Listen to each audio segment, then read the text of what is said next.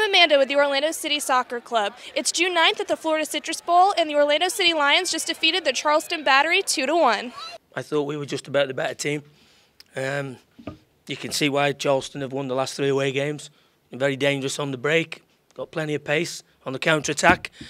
But at the end of the day, I thought we were just about worthy of the result. And I'm pleased for the players because they've had a bad week with me all week. I've not been the easiest person to be with this week, so I'm pleased that they've worked really hard this week and we've got a result for what they've put in this week. Well, we wanted to be on the front foot. We wanted to make sure that we played in their half of the field. I think if anything, we've allowed teams, the last 2 or 3 teams that have come in here, a little bit too much time and space to play. And that was one of the things before the game I spoke about that we need to make sure that they don't have. And I think by and large, we did well with it.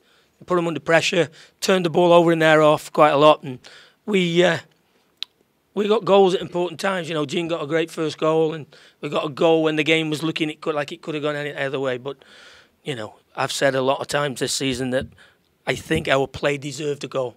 And tonight we maybe got one when, you know, it was either way at one stage. I didn't know which way the game was going to go.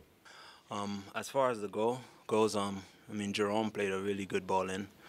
We kind of spoke about it before the game. I told him, you know, I'm a big guy, but I don't like making runs in the back post. I told him to play me in the first post, and the very first cross he did, he played a terrific ball in, and I got a chance to put my head on it.